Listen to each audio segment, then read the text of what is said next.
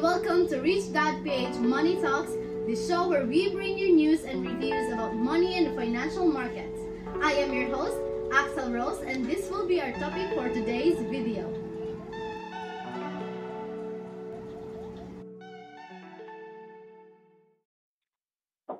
Good morning. Today is Friday, April 28th. The time right now in Kuala Lumpur is 11:02 in the morning. And overnight, we have quite a big move on Wall Street. Last night, we have the release of the first quarter GDP for the United States. Market was expecting a release of 2%. Now, when you compare that to the third quarter of last year was 3.2%, and Q4 last year was 2.6%, and the market was expecting 2%. So we are expecting a decreasing economic activity over the last 3 quarters. But what was released was a shocker. Okay, it came out at 1.1%, so it's about half of what the market was expecting, and that caused a lot of volatility in the marketplace. And on top of that, we have the release of the PCE, which is the personal consumption expenditure number. The core number came in, market was expecting something like 4.7. It came in 4.9. So we can see that is an increased inflation, decreased economic activity. So what we are technically looking at is a potential deflation. So deflation, I've always maintained, has been a lot more problematic than a simple recession because we have lower economic growth but persistently high prices.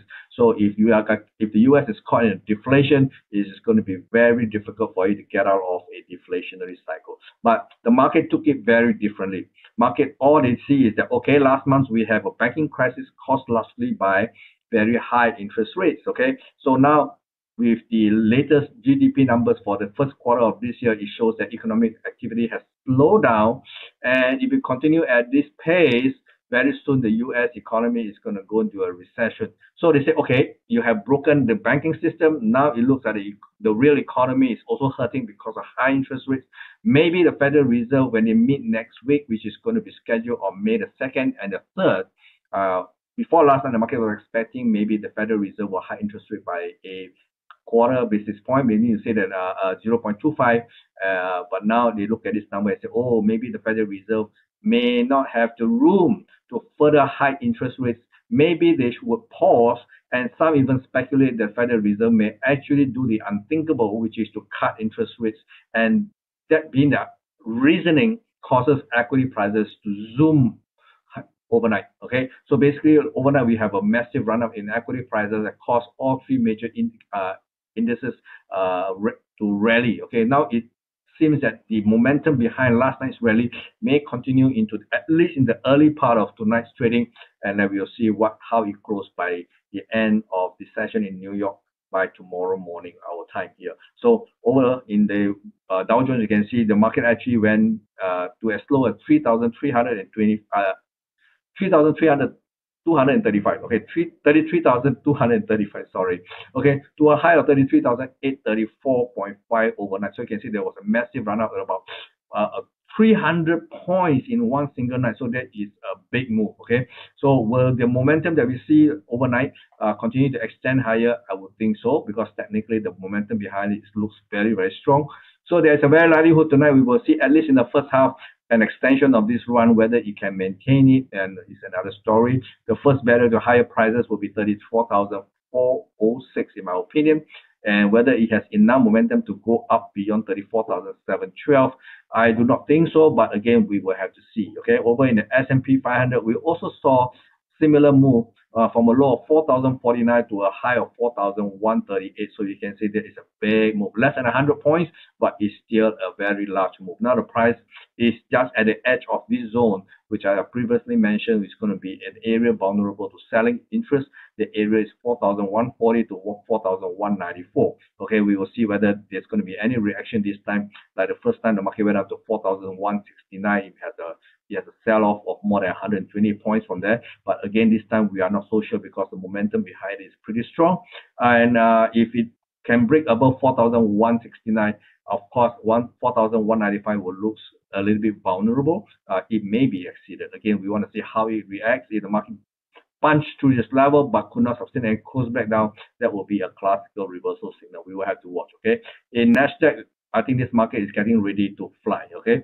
Because we can see just last week on Wednesday, we can see market actually attempt to take out the year high at 13,204, fail. This time, last night market tries again, and I think this time it will be third time lucky. It is probably able to break above 13,204 this time. How high it will go? Let's see. Okay, this is the last August high at 13,720. So this will be a reference point. If the market goes beyond this level, the next area I think the market may actually hit a brick wall. It's going to be 14,135 to 14,710. Okay, so this area is going to be very, very interesting. We'll see what happens there. Okay. Over in Asia, we can see that because of the strong showing on Wall Street, Nikkei has actually went higher. Now, basically going into this week's trading, I actually went short on Tuesday. Okay, as the market goes up into the marginal high for the year at 28,806 and come back down with a reversal signal, I went short here, and I have since placed my stop loss to break even price. So this morning, as the market zoomed higher, I will stop out of my entry.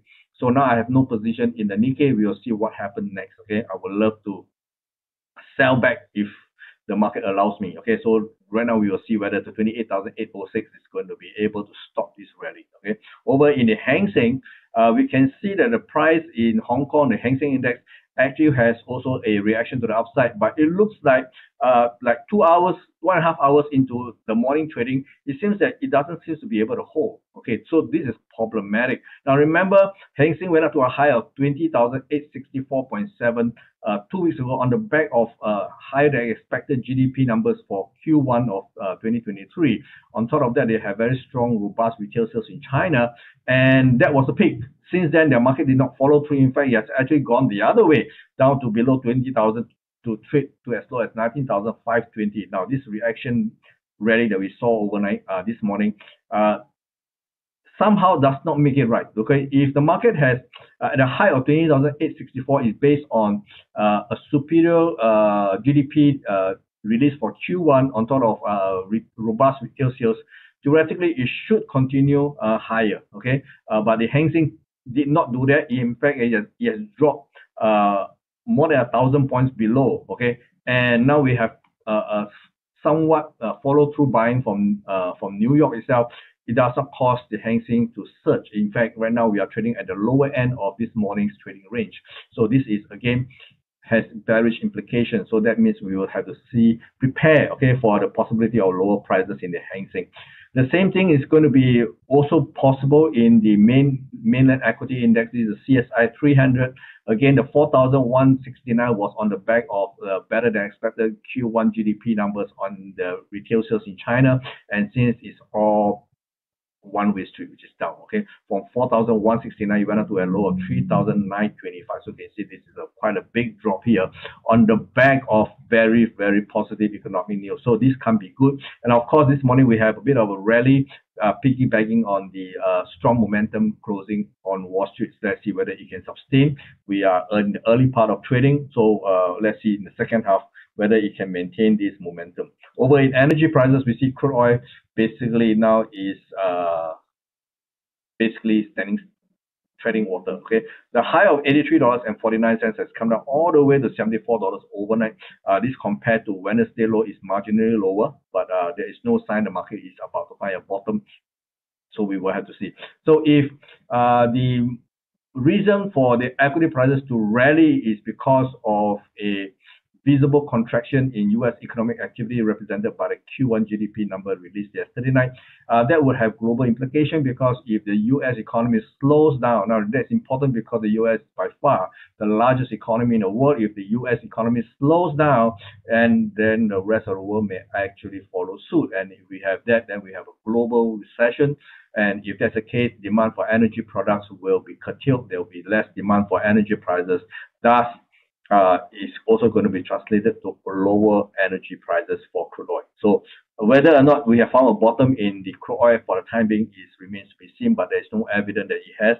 So we will have to prepare for the possibility if there's going to be a rebound. It is possibly a sell rather than a buy. Okay, do watch out for that. And over in the gold market, we can see gold It's not really reacting very much. Okay, on Wednesday we have a surge, not a spike. Okay, to $2,009.40, which is within this bracket of prices. We I think it's going to be vulnerable to selling pressure. That area is $2,009 to $2,015, and true enough, market went up to a high of $2,009.41 and has been going down since. Now it has not broken out of its recent range between 2012 to 1,969.30. So basically, it is trading between these two extreme prices. So the market needs to break up to the upside or break down to the downside to give us a new direction. Nearby support, if the market breaks below 1,939.3, okay, is possibly back to the point of origin, which is $1,950 before the market surged to the year high at $2,048.80. So again, by and large, the market do come down. Watch out for some kind of support around 1,950. If this level fails to hold, then the next level in which I'll be interested to go in and buy again will be a 1,914 to 1,933. So this is actually my ideal price to buy. Okay, we will have to see whether that is the case.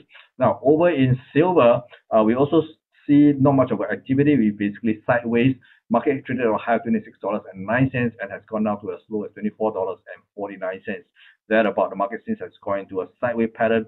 Now, while the market, if it goes higher to $25.30, that about does seems to be like a selling opportunity. Please do not sell this because we have seen this year silver has outperformed gold by a wide margin. So if there's going to be any weakness in precious metals, a better bet is to sell gold and not to sell silver. In fact, if the market actually goes up and come back down to $24 or $23.70 thereabout, that will be the first time we're going to get a break in terms of a market pullback to allow us to buy silver. You can see all the way for the market low of somewhere around $19 plus, we went up all the way to 26 without any break at all. So the market has been very strong. So this will be the first time if the market ever pulls back to $24 within the range of $23.70 to $24, it is a buying opportunity. Okay, so in dollar itself, we don't see a lot of reaction. Unlike the equity players, people in the currency market are a little bit more realistic. They were not led by the idea that a cut in interest rate is going to be good for currency. Okay, so we can see the dollar has a bit of a movement, but not much by the end of the day. The low so far traded is 100.74, which is not too far away from the low of this year at 100.42. So I still maintain that this looks like a possibility for a three-way rally to 102. 30 to 102.60 levels. Okay, so do watch out for this possibility. I'm basically still maintaining a long in dollar index. So likewise, the other currency pair do not see a drastic move overnight. Sterling is now back into this bracket of prices, which I think is making it very vulnerable to selling in pressure. The level is 124.90 to 125.20. Okay, the price right now. This morning high, we have a high of 125.04. So it put it smack in the middle of this bracket here. So what does it mean? It means the market may actually come back down. Nearest support will be 123.45, which has been holding up pretty well. And if the market cannot hold at this level, the next level of support will be likely at 121.80. Okay, but do watch out. Over in euro dollar, which is a surprise because I have always maintained a somewhat bearish view on the euro dollar, but you can see that this week the market went up to a high of 110.95 before it eased back. But by the way, I have been stopped out of my short position because of this spike to 110.95. Currently, I have no position. We'll see, because so far I've been watching this black color line, which is my support line for this euro dollar. It has so far been very resilient. There's no sign it is going to break. I have maintained that it looks like it is going to break, but so far it has proven me otherwise. So we will have to watch this again. Okay. Over in Aussie has a big drop from 0.68 to 0.6590. Okay, so this is very close to my medium-term target at 0.6565, represented by this green horizontal line here. So downside potential is not much, so I will rather not take a position in Aussie. Okay, dollar yen, I still maintain that the rebound from 129.64 looks to be over at 135.14, and now the market is getting ready to resume its original trend, which is coming down from 137. So we will see if the market will go below 133 and then head towards the 129.65 levels. Okay. Over in dollar Canadian, dollar CAD has been very, very strong since hitting a bottom at 133. It went up to 136.50, a move of 350 pips and more. Okay, now it seems the market there's a bit of profit taking, but not very much. Okay, so if for some reason the market decided to pull back, my area of interest will be 134.35, 134.75 thereabout. That could be a great area to position long if I'm still bullish on the dollar itself. So this is an area of interest to me. Over in the crypto market, we have seen some kind of volatility over the last 48 hours. Now, from 27,000 thereabout, market zoom up all the way to 30,000, then falls back down to below 27,200. So this is a big move up, big giant move to the top, big giant move back to earth, all within a span of hours. So this is very volatile. Since then, the market has gone back up again. This last night we've seen Bitcoin flirting with 30,000 to a high of 29,887, and then this morning we see a bit of a deflation. Okay, so whether this is going to signal another rally in the Bitcoin market, it's hard to say because of this particular move here that actually muddled the waters to the point where it's totally unclear whether it is favorable to the downside or is it favorable to the upside. So right now, just watch. Okay, I have no recommendation or I have any particular view on Bitcoin for the time being. So this is all I have for you for tonight and for today. So I will see you again next Monday. Bye bye. Take care.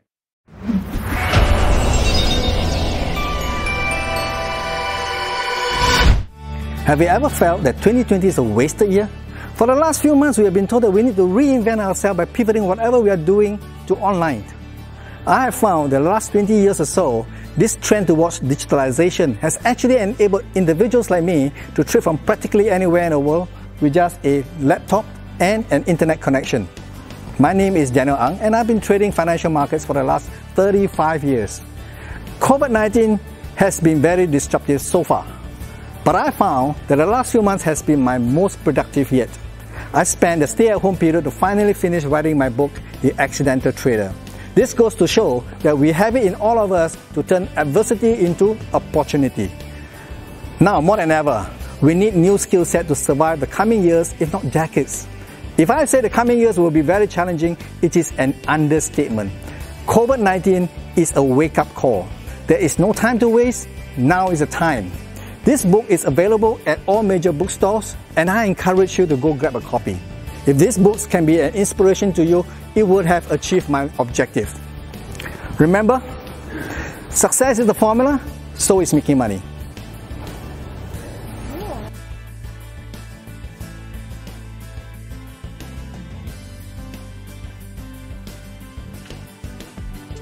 And that's our video for today. Please don't forget to like and subscribe to our YouTube channel and visit the RichDadph Facebook page.